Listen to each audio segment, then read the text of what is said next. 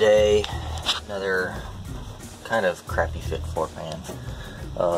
These are, first I thought, so, alright, what I did was I put this thing in here when it was fully, when it had all the material around it, and drew some lines on the back where I thought, you see the solid lines where I thought I was going to end up, and then I drew the dotted line. That's where I wanted to cut it to have plenty of margin to then go ahead and fit it in there, and then trim it back to eventually getting close to the solid line so I didn't have huge gaps, and I can weld easier.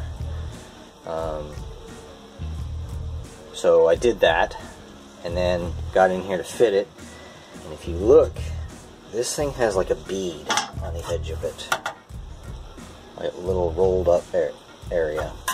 So when I first put it in here, I thought, okay, that bead has to match with that bead from the top, which is the floor pan, which comes up and would kind of latch in place. So fit that up, and it looked just way off. Essentially the front of the toe board sits about even with that torque box edge, and so that's where I was trying to fit it. And when you put it in there that way, you get a very, so that's at the front edge, and you see I ended up with a huge gap there. And if you start tweaking the feeling to get it right, see if you line those two edges up, I've got a huge gap there, and I'm a little pissed off at this point because I figure I cut extra from extra, and I still didn't have enough. But I went to the underside of the car, and if you can't really get a good picture of it up here, if you look here, this is essentially the toe board. It is the toe board, essentially. It runs and it stops right here. So that jog, it basically is a panel. It's a jog down to get behind this panel. It doesn't even get to here. That's just a thing. Basically, it's to show the stopping point.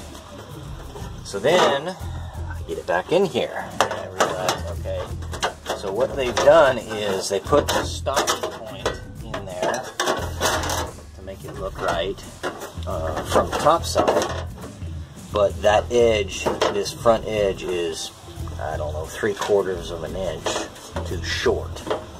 So if you do that, all this pretty much matches up. There, over in the corner.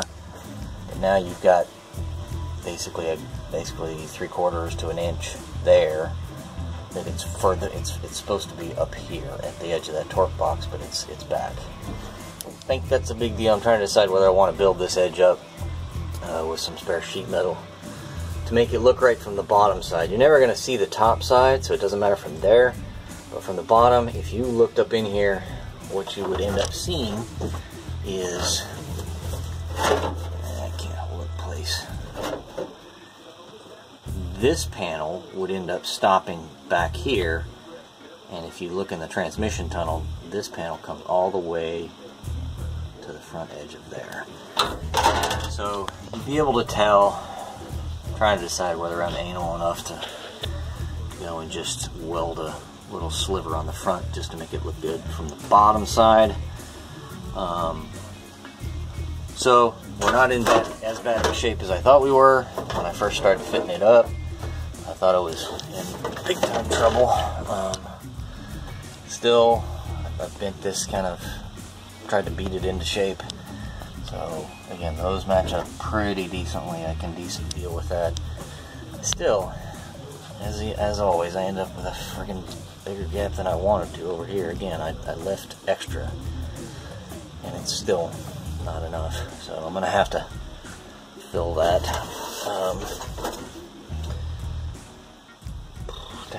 So decisions. That's where we are right now. I'll bring you back when I got more progress. Here we are after a couple hours. You can see I got the zip screws in. 4. Where's the fourth one? There it is, up there. 1, 2, 3, 4. I had to go ahead and kind of weld a piece back on there to be able to have enough overlap to cover up that gap. I decided to go ahead and do that.